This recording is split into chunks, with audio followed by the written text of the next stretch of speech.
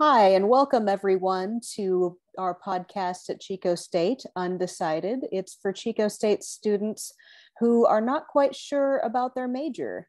And in this series, I'll be interviewing folks who have graduated from Chico State and have already spent a few years in the workforce. So here with me now is Andrew Puckett. He graduated from Chico State in 2017 with a degree in mechanical engineering. But he's currently a manufacturing engineer at Benchmark Electronics in the East Bay area, which he's done since he graduated at Chico State. So welcome to the podcast, Andrew. Thanks for having me. Yeah. All right. So let's start with, what is a manufacturing engineer and what do you manufacture? Yeah. So a manufacturing engineer, their primary role is to work with the design engineer to take a design and determine what steps are necessary to manufacture the component. And there's different specialties in manufacturing engineering. My specialty in particular is around CNC machining, but there's a host of other different manufacturing methodologies. But yeah, what is a CNC machine? CNC machine, that is a computer numerical controlled machine. In my case, it's a lathe or a mill. They're machines used to remove material from a workpiece, either by spinning a cutting tool or by spinning a workpiece with a stationary cutting tool to form geometry that's defined in CNC programs. That's how we make parts with our machines, essentially. So that's like really high-tech sculpting. I guess you could put it that way, but it is a bit like sculpting. Right. And so please continue. What is it that you manufacture? So at Benchmark Electronics, I work in the Precision Technologies division, and we are specifically a contract manufacturer. So we take customers' predetermined designs primarily, and we figure out how to manufacture the items that they've already determined they want to make. In my case, our main customer is in the semiconductor field. So we make components that go into larger tools that are used to make computer chips. They're used to print semiconductors onto silicon wafers, which are then sliced up into individual chips that go into your phone or into your car or into your toaster. Pretty much anything that consumes a computer chip, we work to support building the tools that are used to make those actual chips. Right. So even though you majored in mechanical engineering, you're comfortable in your position as a manufacturing engineer. Do you still feel like you used the skills that you learned at Chico State in your mechanical engineering degree in your position as a manufacturing engineer? Oh yeah, definitely. So I mean, I'm not necessarily using the fluid dynamics or the heat transfer that I learned as I was studying my undergrad for mechanical engineering, but I'm using all of the thought process and the problem solving capabilities that are really the underlying lessons that you learn within those courses. So there's a lot of really common ways that problems get presented to you, and they're just packaged in one form or another. But the method of solving these problems is rather formulaic, and that's something that I certainly learned studying all the different courses that I did that I'm not necessarily using at this point. But on top of that, in my undergrad, I actually did spend time working in the machine shop, learning different forms of manufacturing as sort of a complement to the actual academics that I studied as well. So it ends up that a lot of those courses that I took translate more directly to the type of work that I do now. But I feel like that's well complemented with the thought process that my academic courses really helped train me in, that I use on a daily basis as I'm confronted with different problems. Okay, so your degree gave you some really general knowledge that you're able to apply to this specialty, and you could apply to other specialties if you wanted to. Oh yeah. So you've got some your degree isn't necessarily locking you into a particular field. No, not at all. All right. Can you take us through a day in your life, a typical day at work? Yeah, sure. So most of my work is spent on site at the manufacturing plant. So I'm there with the operations teams. So there's machinists, there's detailers, there's assemblers, there's chem clean operators. It's a host of different people, all serving their specific function to support the processes of parts that flow past them.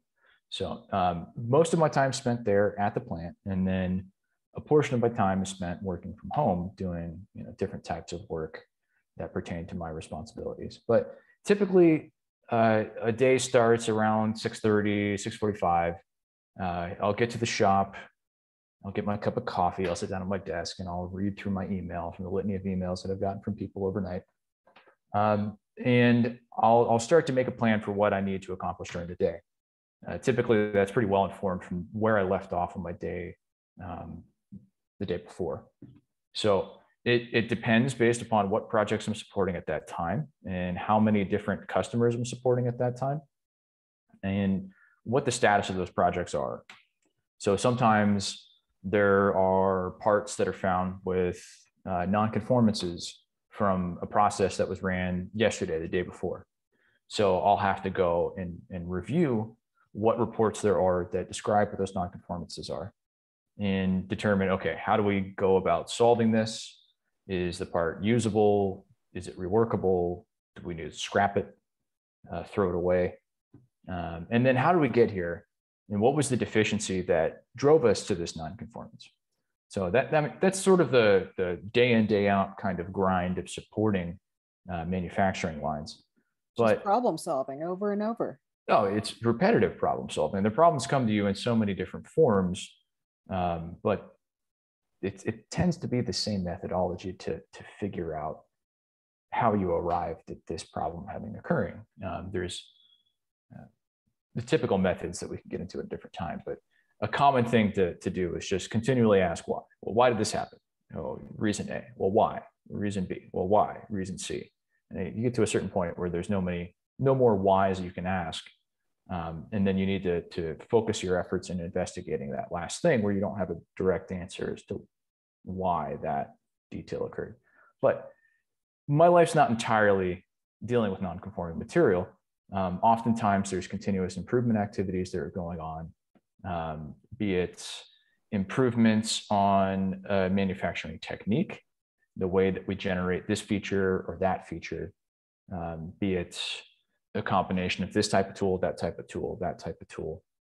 Sometimes they don't yield the results that you want consistently, and you have to run a series of experiments to determine what's a better and repeatable method to achieve the result that you're looking for. And the challenge with that is typically you're doing these experiments on machines that are scheduled for production runs. So you got to get in, you got to execute, and you got to get out. And hopefully you've designed your plan and executed to your plan well enough where you can get high fidelity information and understanding. So you don't need to interrupt production again to repeat your experiment after you refine it somewhat. So that's kind of a fun facet, being able to work side projects for improvements on processes that I support. There's certainly customer meetings that I have where I need to keep everyone informed on the status of things that they're interested in, be it a certain part that's moving through our shop or overall improvement in projects that they're interested in. There's a myriad reasons as to why you would have customer meetings. Another aspect of this position in particular is providing customer feedback,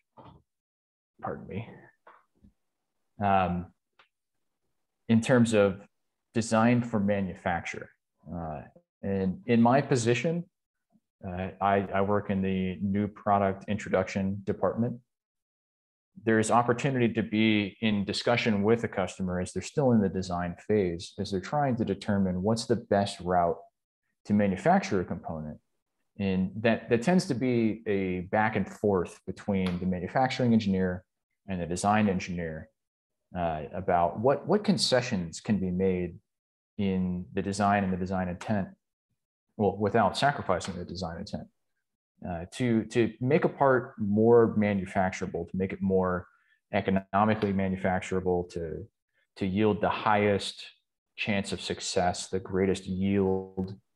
Sometimes design engineers, they're not well informed the limitations of specific manufacturing methodologies, and they'll embed details in their designs that actually are very challenging to manufacture, that will drive up cost and reduce the rate at which one can produce and reduce your throughput. So another facet of the manufacturing engineer's job is to provide that feedback, to provide that service, to say, hey, if you made this radius a little bit bigger, if you made these internal corners rounded, if you made this geometry just a little bit more like this, it'd be more conducive for us to use standard practices, cheaper tools, and it would ultimately benefit you in your delivery of a quality product on time. So that's kind of a reality check. Yeah, it really is. It really is. And that's probably one of the hardest things to be able to provide in this role, is that thoughtful, meaningful reality check. But yeah, that's the third facet of the job that's pretty common. But as I'm away from the shop and I'm not getting pulled into problem solving, or if I'm not working an experiment to determine improved methods, if I'm not providing feedback to the customer for improvements in their design, then I'm working on documentation. So that would be updating drawings. I work a lot in SolidWorks. I produce a lot of mechanical drawings. What is SolidWorks? SolidWorks is a 3D modeling software. Okay. So you get to generate geometry, usually in a 2D sketch, and then you can extrude and make it three-dimensional, and you can cut. There's a whole lot of power in that software. And it's one of many different software suites that all accomplish the same thing. But so you really do a lot of different things. About how many hours a week do you work doing all of these things? typically it's about 50 hours a week that I work. But that's including the lunch breaks that I take. I'm not closely monitored in the hours that I keep. Nobody's sitting there looking at the clock when I walk in or when I walk out. I'm on salary, so I'm not punching a clock directly. But the understanding is that, you're here, you put the time in to get the work done that you need to. And usually that translates to about, I would say 45, 50, 55 hours a week, just really depending upon the nature of the projects and the status of the projects that I'm supporting at the time. Right. Well, that is quite a lot of work. So I'm not going to ask you the awkward question of how much do you get paid, but do you feel like your salary is proportional to the amount of work that you put in? Oh yeah, definitely. Okay. I mean, you're in the Bay Area. You can afford to live in the Bay Area. That says something.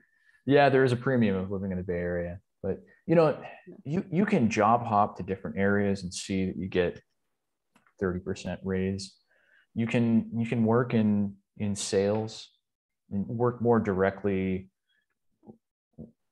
dealing with customer interactions, which is not exactly my favorite thing to do. I really enjoy working with the operations. Those different routes get you a boost in your salary, but I have to say, working in my position, I think that I'm adequately compensated for the work that I do. Excellent. Well, it sounds like engineering degrees from Chico State give you quite a lot of opportunity. Thank you so much for being with us today, Andrew. It was a really nice conversation, and enjoy the rest of your career. Certainly. Thank you. Thanks for having me.